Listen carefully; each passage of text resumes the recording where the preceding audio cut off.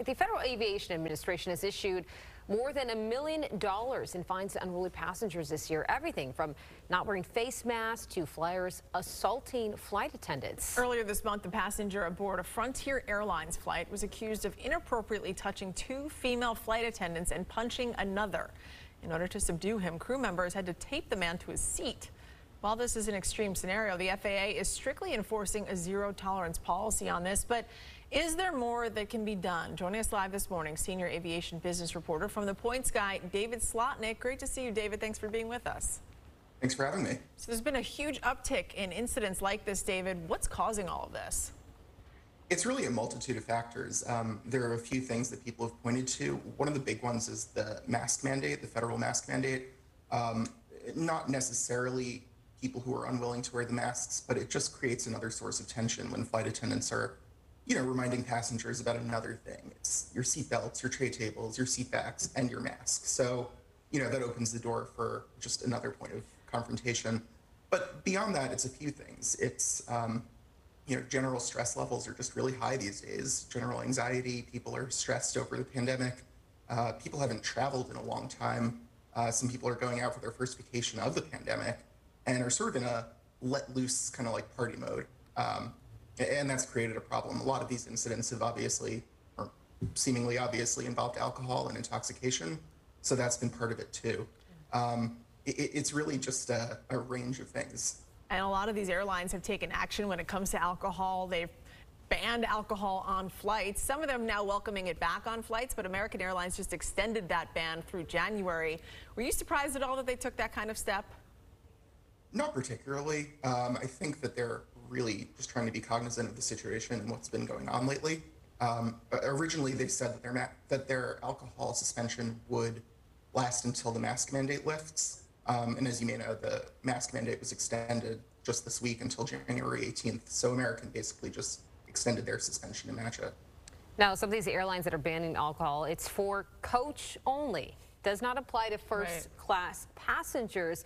I thought that was interesting because I thought when you have more money, you have more problems.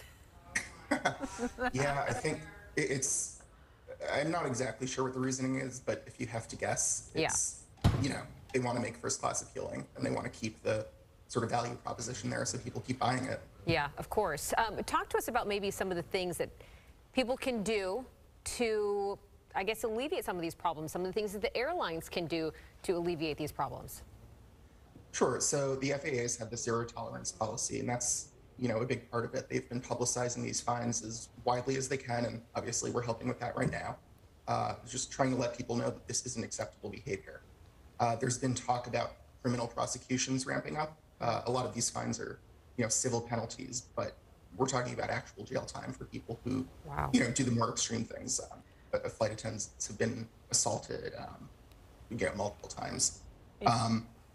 In addition to that, airports are being asked to sort of cut back on to-go alcohol sales, so people can't just keep drinking through the airport and bring it on the plane and everything. So that's a big one. David, I myself haven't been on a flight since February of 2020. A lot of people hesitant to fly, and then they hear stories like this, and it just makes them not want to fly even more. Have you flown recently? What was your experience like? I know there's not a ton of these incidents happening. When you look at the actual breakdown of it, it's a small number, but they are making a lot of headlines.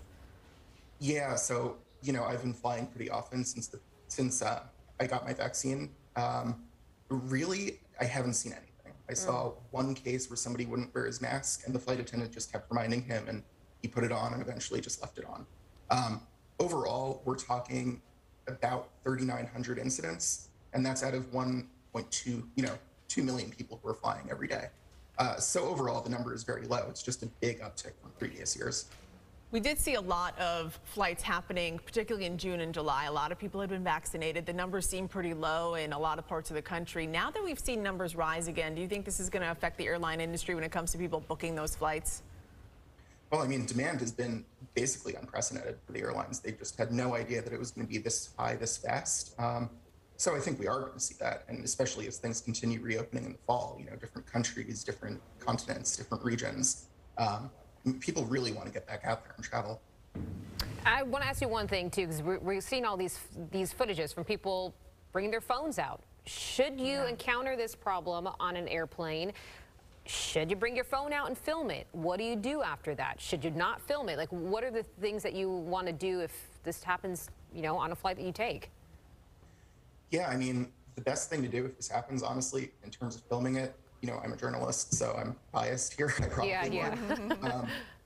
But, you know, the best thing to do is basically just stay in your seat and listen to the flight crew's instructions. You know, there have been incidents where they've actually called and asked for help. Yeah.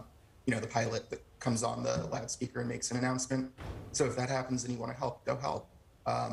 You know, otherwise, if they say everybody stay seated, then stay seated, just stay out of the way and just don't make the situation worse. David Slotnik from The Points Guy, we appreciate your insight this morning. Thanks for being with us. Thanks a lot.